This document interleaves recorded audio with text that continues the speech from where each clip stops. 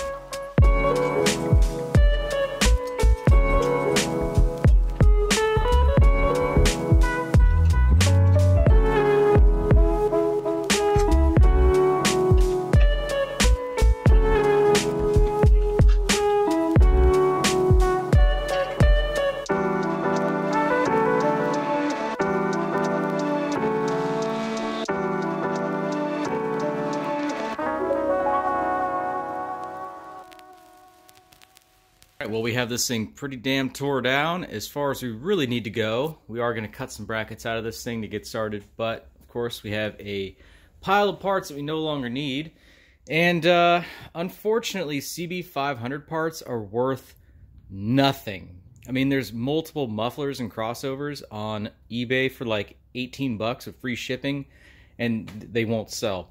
That seat in good condition is like 30 bucks. It's just, unfortunately, they're worthless. So I got these things up on Marketplace right now, and I'm getting ready to load them in the van because I've already got somebody who needs them, which is awesome because I'd rather give them away for free to somebody who needs them than trying to just spend a bunch of time on, you know, getting rid of them and stuff like that. Because they're really, unfortunately, they're not worth much right now. I think these things are kind of underrated, and I don't know, they'll come into their own eventually. But yeah, this thing's looking nice and bare right now. Tomorrow we are going to work on starting to kind of mock things up.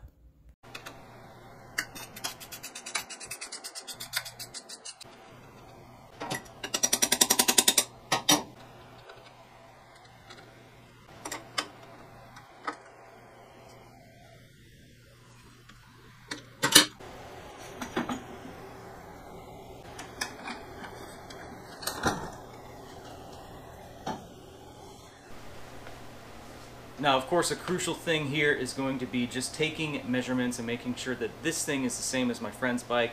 He has a CB450, but if you look up the parts fishes and stuff like that, all of the bolts and all the hardware is the same between the two models, so I assume everything is going to be a match. But we're going to go ahead and take a bunch of measurements here. So inside on the swing arm, exactly 9 inches. And then our total swing arm length, what I usually do is I go from the center of the pivot bolt to about the center of the window here. It gives me kind of a good range. So that's exactly 17 inches. And then of course our outside width on the shock mounting tabs. So that is 10 1/4.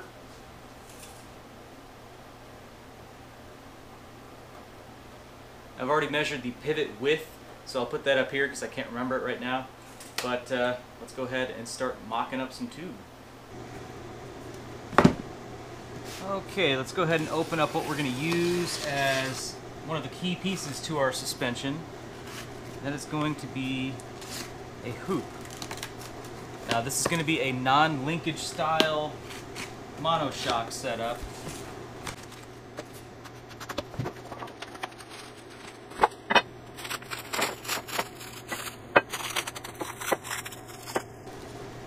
This particular hoop actually comes from Tough Side Seats or Chapel Customs.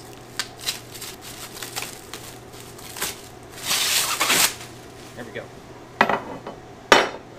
So you can see here, I wanted my friend to get one with a little bit of a taper, just to kind of help fit inside the frame and kind of hug the tire a little bit more.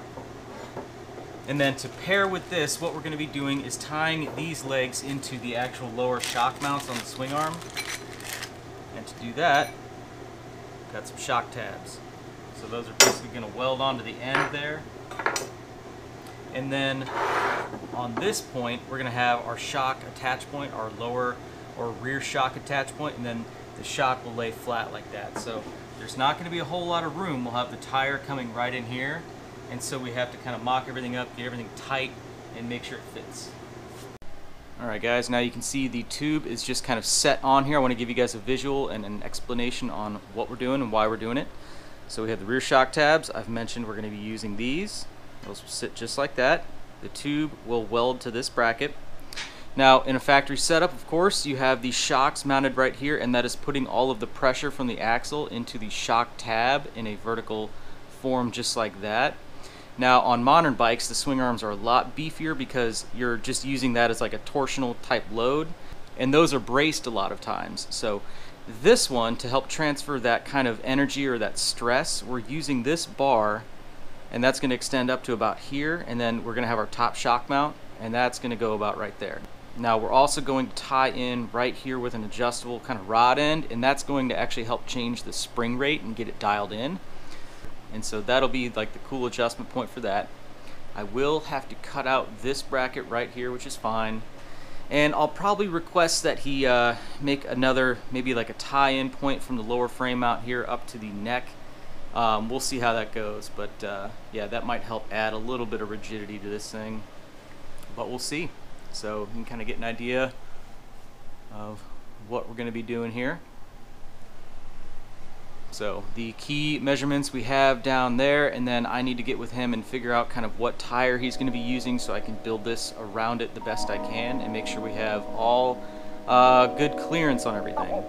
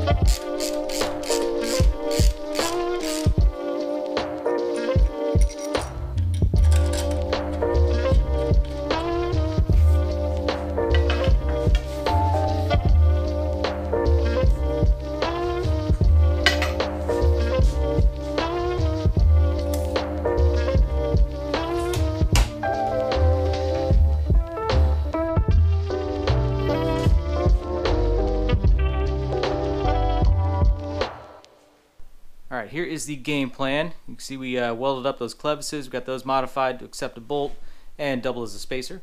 So those are mounted, and we have the tube just kind of setting on here. I spread that out just a hair, but we're going to have to go quite a bit further because of how far down or how far up the meeting point will be. Now I have the wheel slid as far forward as it will go. I have it squared up in here. I've taken measurements to make sure everything on the swing arm is square, and I'm going to mock up this tube around the tire. Now I'm going to give it kind of like, I'm going to give it some adequate space using something like this. And in talking with the eventual owner of this kit, it sounds like the way we're going to do it, we're going to have plenty of room for tire clearance with a potential different tire and rim setup. So if you look at the factory swing arm clearance up here, it's pretty dang tight. You can't even fit your finger in there. So if we build something to kind of a similar gap, that means you know, if it doesn't fit this, it's not going to fit that either. So it's not going to be like just the kit that doesn't fit, if that makes any sense. But another thing that we did is you notice I have, instead of the swing arm hanging by that wire, I have it on a 2x4, and that is the equivalent of basically another ½ inch in length gained in the shock. So we're going to be mocking everything up on there. So once we get the tube mounted, then we have our measurement for our shock. So I know that's kind of a lot of information to take in, but it's all going to come together and it'll be all awesome. So I'm going to work on maybe bending this out a little bit more, and then I will go ahead and get it cut, tacked on, and we will be well on our way. Okay, I've got the tube spread out. It is the perfect width for both clevises here, and I have it kind of centered on the front, and then I have it spaced with something that's equivalent to the gap down there. And now we can determine where we need to cut. Now we should be able to actually make this just a straight 90-degree cut, which is going to be awesome. So I'm going to mark that.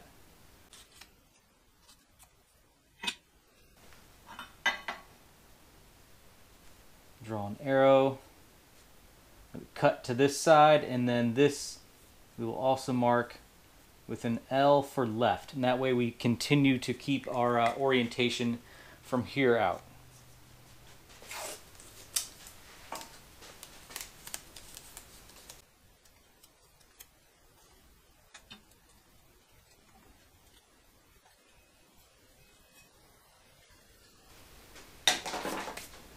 Okay, now we can cut. So I just took some measurements, and it looks like we're exactly 14 inches from the end to our cut line on both sides. So that's good. That means we're square.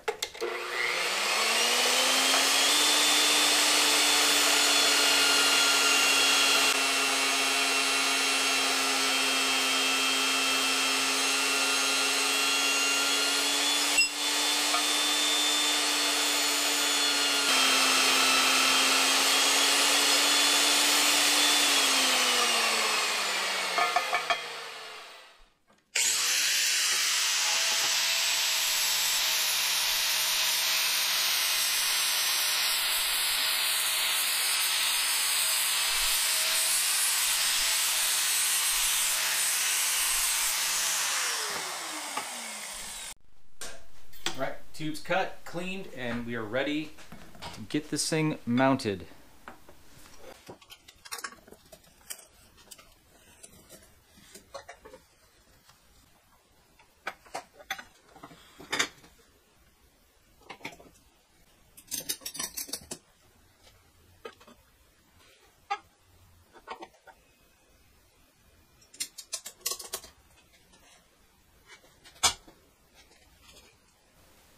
It's about as equal as it's ever going to look.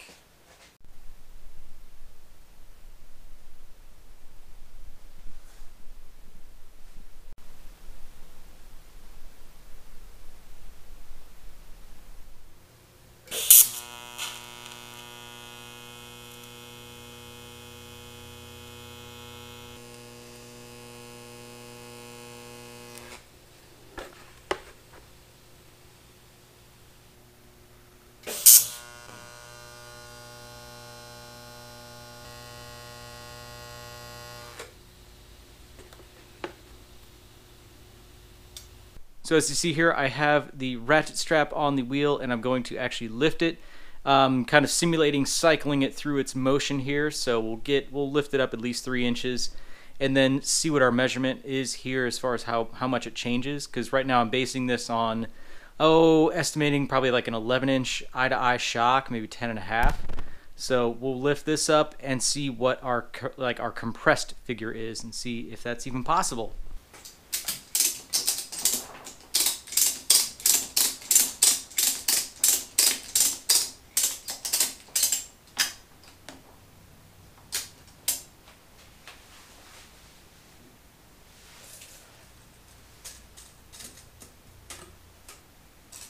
That's 4 inches of travel there.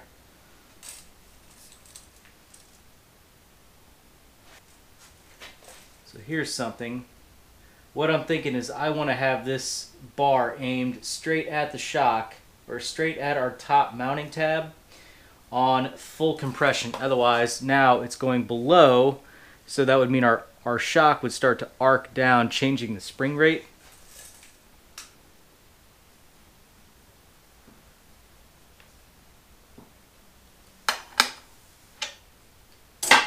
Okay. So that gets us about 8 inches. And this is raised up, actually now it's as far as it can go. It's actually contacting this tube here. So that gives us a baseline of where we kind of need like maybe a potential stopper or something like that. But that's actually quite a bit of travel. I doubt we would need to go that far. Okay, now you can't really see this spot right here, but estimating my shock length, I would like to see 10.5 inches eye to eye, assuming I mount it in line with the actual bar, and that's being repositioned in line once we're at the top of our stroke. So let me go ahead and raise this thing up again.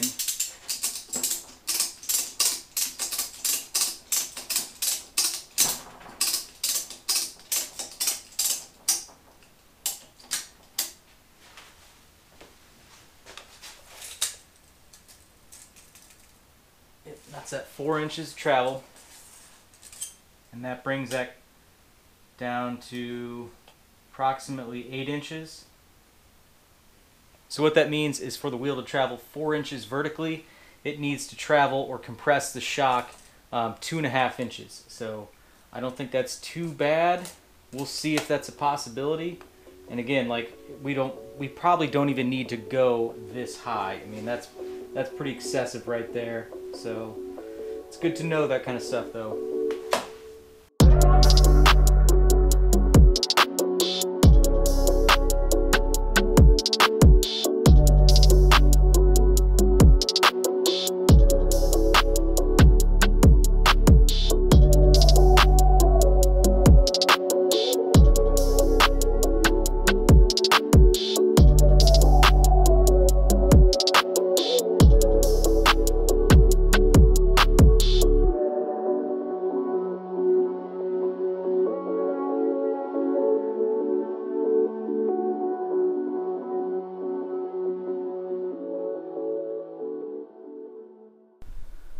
Alright guys, here you were looking at a CB360 swing arm because we have a little bit of a change of plans. Now, working with my friend here, he has a CB450. This is a CB500. What is the difference? Well, we don't know all the differences, but at least one of them is the total swing arm length. So if we look at this bike, the CB500 from about the middle of the axle adjustment window to the swing arm pivot is 17 inches long. It turns out that the CB450 swing arm is right at about 16 inches, making it an inch shorter. Now another critical measurement is going to be our shock mount to swing arm pivot length, because we made that big bar that goes across. So if that is shorter, we're already minimizing the available room that we have from here to here where we want our top shock mount. Now on this particular swing arm, again, CB500, we're looking at right at 15 inches from the shock mount to the swing arm pivot. On the CB450 swing arm, we're looking at 14 inches. So every freaking millimeter up here was critical, And it turns out that the CB450 is an inch shorter, meaning that bar that I made would be an inch shorter in relation to this point right here, meaning that piece we made would definitely not be usable. So our solution, a CB360 swing arm. Now this came as a recommendation from him because of some forum scrounging. We're looking at 18 inches from the swing arm pivot to the center of the axle adjustment window, and then our critical from the shock mount to the actual swing arm pivot, we're looking at 16 inches, which means we're gaining an inch basically in every direction. That's always a good thing. So the question that you guys are probably having is, does this directly fit? Well, let's figure it out.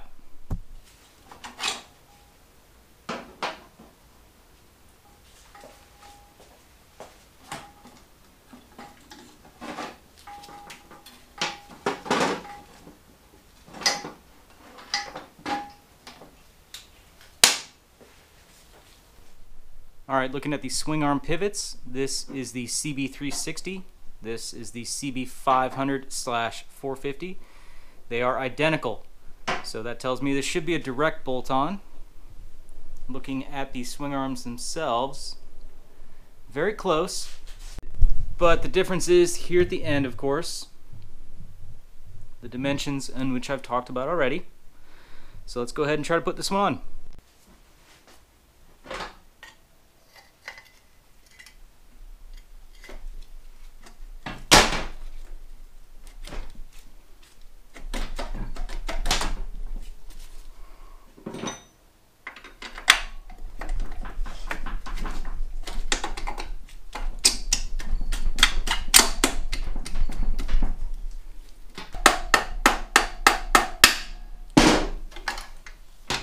Direct fit.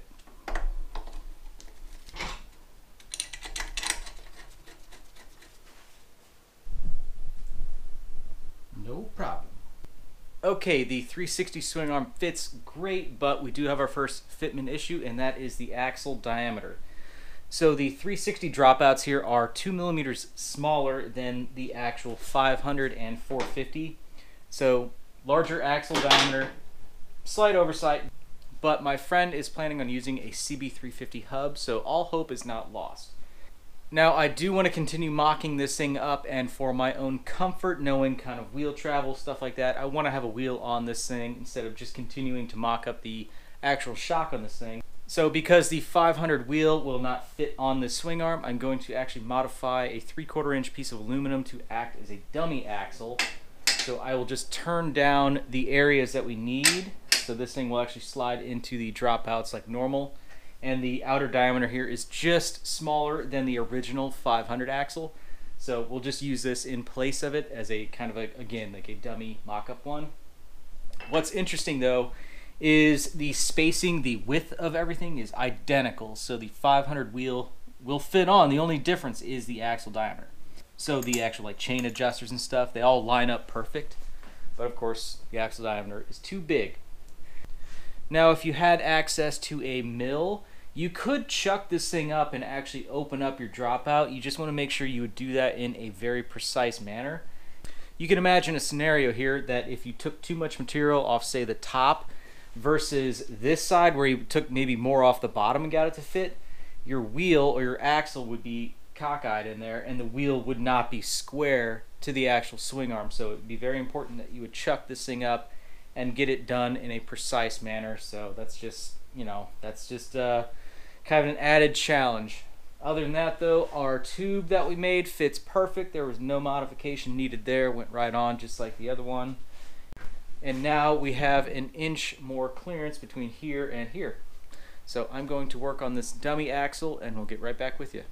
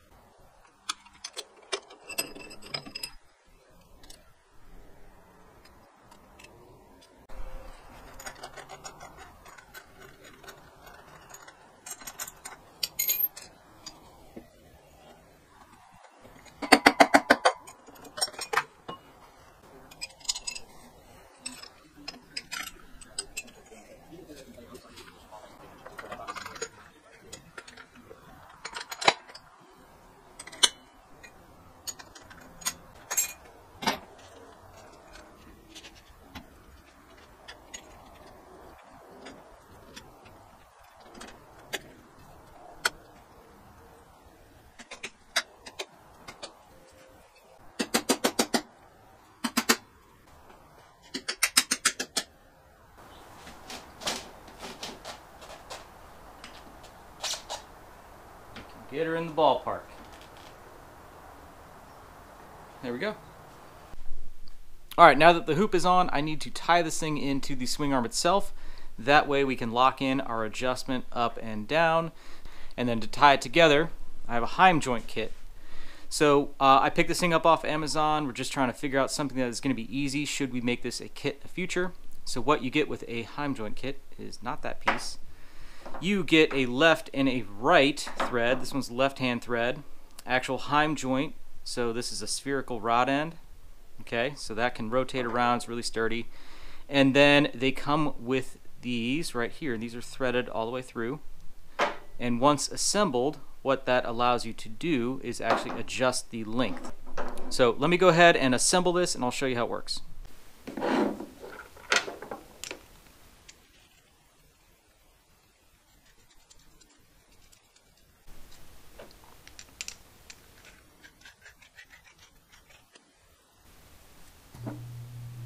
Okay, we have our two Heim joints here. So this is going to be adjustable, and what we're doing is we're tying this together with a piece of tubing I've machined down. Now it will be my goal to source something that is pretty much pre-fit, but the reason I'm going with what I'm going with here is to try to minimize the amount of work required. So this is exactly 40 millimeters long, and that puts me about right there. So there's a little bit of space.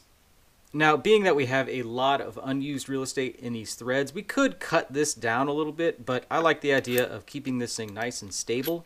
So I've beveled the edges. That slides in there like that, and then that gives us two nice weld seams on either end. So we're just going to fill that with a nice TIG weld there and be very solid. And then whenever you go to adjust this thing, you just crack the nuts loose. You can spin the inside, and it will either lengthen or shorten this whole section here. Now, once we have this thing welded, we will assemble it in the bike like so. So we will have that lower mount that we will build on the swing arm, and then we will build a mount on the actual tube itself. And by raising or lowering this, we will be able to both adjust the ride height as well as the actual spring rate itself beyond the adjustment that the shock has built in. So all science and stuff like that. Alright guys, here is a quick tip for just making a simple bracket, kind of how I do it. So we have a round surface here. It's not really easy to trace around, but we need to figure out our spacing and all that. So what I do is I always just find a washer that is similar to what I'm working on. And in this instance, the washer is slightly bigger than the actual housing here. So that's perfect. That's going to give us a little bit of extra space. Let's assume that we would have a weld joint in that corner, so that leaves room for that. And using a washer, we can just trace it onto our paper, have it met up at the bottom here. And then we just have the circle that gives us our inside. And then from there we can just kind of trace our edges, and that way we get it to look like exactly how we want. So this will be about like that. Alright.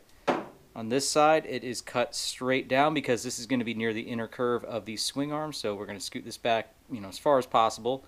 And then just tapering it out a little bit on the front is going to give us just that much more weld surface to build in some strength. And that's it.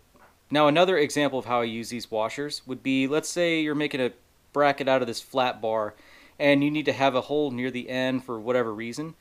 You find a washer that relatively matches up. Okay, we can meet it as close as we can to all three sides.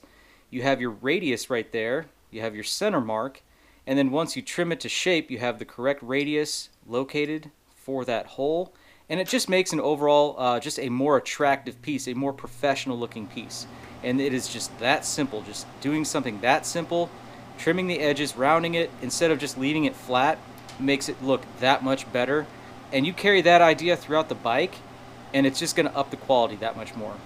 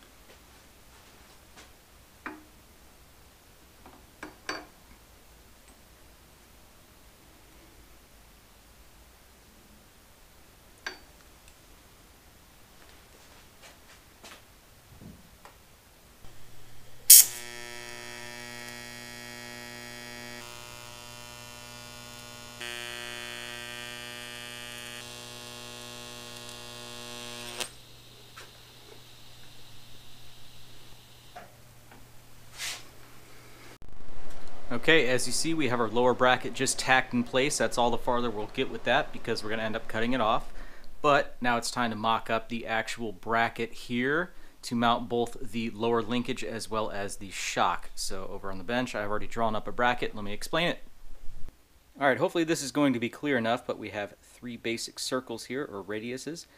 Now the upper shock will mount over here. I have the line centered and I have 50 millimeters of space between the two. I feel like that's going to be enough to kind of get me where I need to go as far as bar placement and overall like rearward location of the shock itself. So I think this is going to be fine here. And I drew this diameter based off of the end of the shock, and this happens to be like 32 millimeter. So I just mimicked that down here just for consistency. And then down here you can see this kind of dashed line. That represents the outer diameter of the actual heim joint because I want to make sure I have enough space for everything around there. So the heim joint will stick out a little bit past the outer edge here, but that'll be fine. And then here is the critical part. This represents the actual hoop on the bike that we made earlier. And this is going to be where we are welding. So I want to try to have as much weld surface as I can. We're going to have 2 of these plates. Now, what I'm thinking is because the shock is going to be pushed in this direction, we're going to have the most force on the top of the tube. So I extended this line down, and this will represent the tube, of course, and this is going to be a big stressor area here. So this is where a lot of our force is going to be transferred. So I wanted to make sure we had weld in this spot. So here I brought it down, and then I kind of cheated it a little bit. Instead of going straight across, I went a little bit further, and just accounting for maybe a little bit of slop, whenever I cut this relief out, we should be able to slide this thing over the tube at a little bit past 180, and then we will cut it here. The rest of the bracket will extend down and meet up with this circle, so it should be really good looking. And we have our centers here. We should be able to easily duplicate this bracket, but for now, let's go ahead and cut this thing out in steel. I'm going to use 3/16 again, just like I did for the lower bracket. We'll go from there.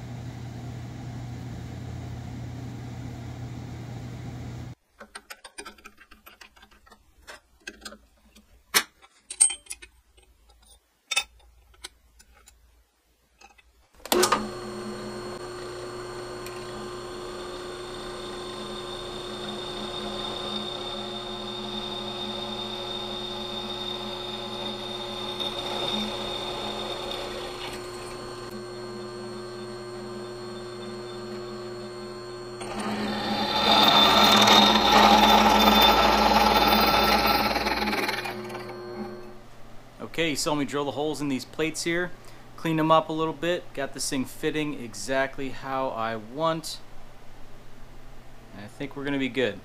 I did have to make one little bushing spacer for the top here, so a little bit of a delay, but that's alright. So once I kind of force this down, it closes that gap there, it'll make a nice weld joint. I have a zip tie and some safety wire just kind of holding the top shock kind of where I want it in space. So all of this is going to be adjustable though, but I think this is going to work great. So I want this to be rotated a little bit further forward, and we'll make that work. So I'm going to get the welder back out and we will start tacking this in place.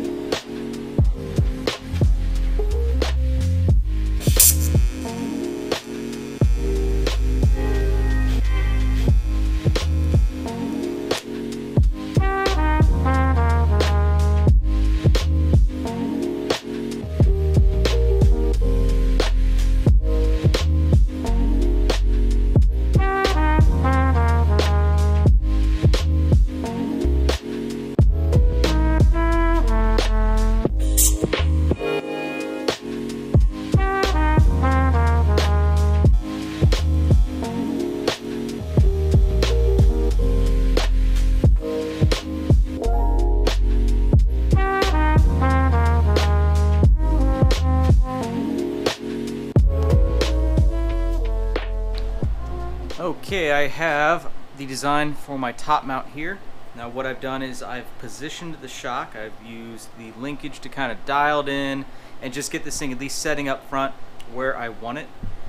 So my shock bracket I'm going to extend down, and basically what I did is I marked about where I wanted this, and this is going to be a simple 90-degree cut, and then this is our long side. So just taking a few measurements starting with here and then roughing out how long it needs to be gives me this dimension, and then taking a few eyeball measurements, narrowing it down, getting the shock location down. Should be pretty damn close, should work. And then what I'm thinking is with the two plates extending to the side, I'm going to tie in a flat piece right here, and that will actually contact this original round tube for the spine, and that will be like the stopper. So assuming that piece would be pre-made, you would just take it and go boop, and it would just fall right into place. We'll probably likely also put like a little bottom tab on here so it locks it in, but you're basically going to be lining up this tab with the edge of the frame here right in the middle. And luckily, this tube, the actual frame tube here, is 30 millimeters in diameter. And our shock linkage, our bushings that this thing comes with, has an outer diameter or an outer width of 30 millimeters. So our plates are going to fit perfectly on the side of this tube and then butt up, and it's like no oddball bushings or anything like that. It's going to fit great. So I have my little bracket designed here, 2.5 inches on this side, 5 inches on the long side, and then this ended up being, you know what, I never measured this side yet, a squared plus b squared equals c squared, you get the idea. And then this was just taken off of a couple eyeball measurements, narrowed down for the shock pivot mount, and then we'll have a little tab up top. So as of now, let's go ahead and cut this thing out.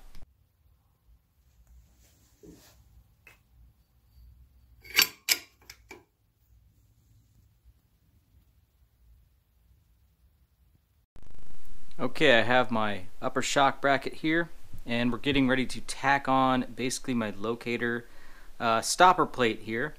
Now this is going to just make contact with the existing frame. The width is not 30 millimeters like I said, but it's actually 31.8. So I had to add a little washer in here that I found that was exactly the right width. But, you know, small changes in the grand scheme of things. So this thing slides on there nice, but now I'm getting ready to weld that on. This will become one solid piece, and then we can go ahead and kind of set this on the frame, but we should be able to get this thing looking pretty good real quick.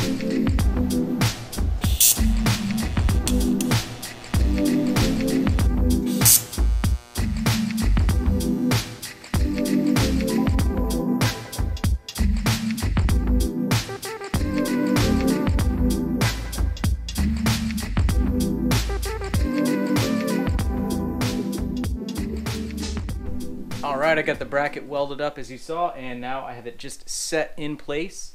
And I think it turned out really cool. The little top stopper piece here, I know you're not going to be able to see it, but we'll put a close up now. That worked really great as a guide to just go ahead and install the bracket. What also worked well is just getting the shock kind of set in here, bolted up in the front, and then I can use the lower adjustment here to put pressure on it, so whenever I go to actually weld this in, or somebody goes to weld it in the future, you can kind of dial that in, get your pressure set, that'll lock it in place, and then you just proceed to weld. Now there was a little bit extra clearancing I did need to do, and that was just on the weld for this tube meeting this tube, and that was pretty minor, but we're going to cover that with weld anyway, or not me on this bike, but you know, my friend Thomas. So all he'll have to do is clear off a little bit more paint, and you got 2 great weld seams per side. And then the only other concern was basically putting another lateral support in here. You could make it really really simple. You could do a flat plate here and then, you know, cope it to match the tube there. That would give you a lot more weld joint. I don't know if it's really necessary. And then the other thing I'm considering is that you would actually trap a lot of moisture in that, so definitely don't want to, you know, have a spot where water can gather in your frame. So, you know, it can remain open. I think it's going to have plenty of strength up top here, no real risk of deflection. So yeah, I think that might just have to do it. But for me, tomorrow I will go ahead and I'm just going to literally just put one tack weld on either side on the bottom, and that's going to be enough to let me kind of bounce up and down on this thing. And we'll probably final weld the actual mount on the tube there. This thing's pretty much done.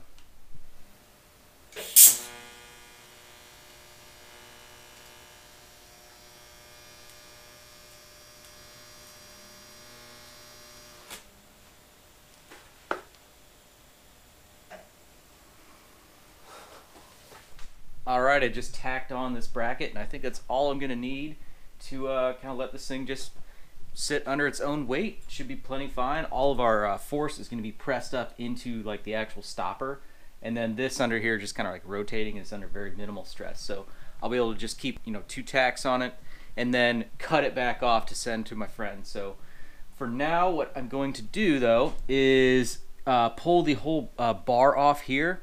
And then I'm gonna, put my spacers back in, get this clamped in tight, and then just weld these brackets solid, because that's something that's just one less step he will have to do. And then I'll put it back on. We'll jump up and down on this thing and watch it cycle through its suspension. Should be cool.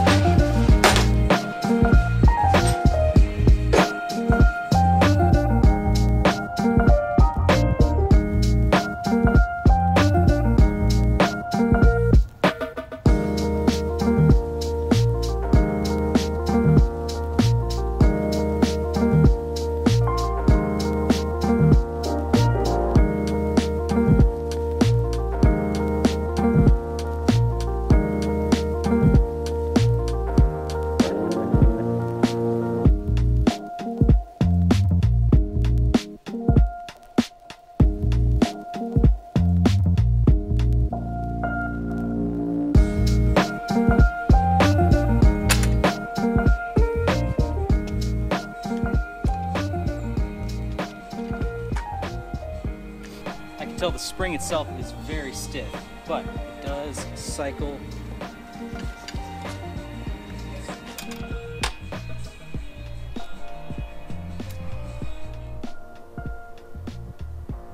All right, this thing is looking good. I really like how it turned out. And from just putting some weight on the back and stuff, I can tell that this spring is too stiff, which is actually a good thing, because you would rather be too stiff right now than too soft. You can still ride it with that, and you can dial it in from there. And obviously I can still adjust the preload, but I can tell the actual spring rate is still a bit too high.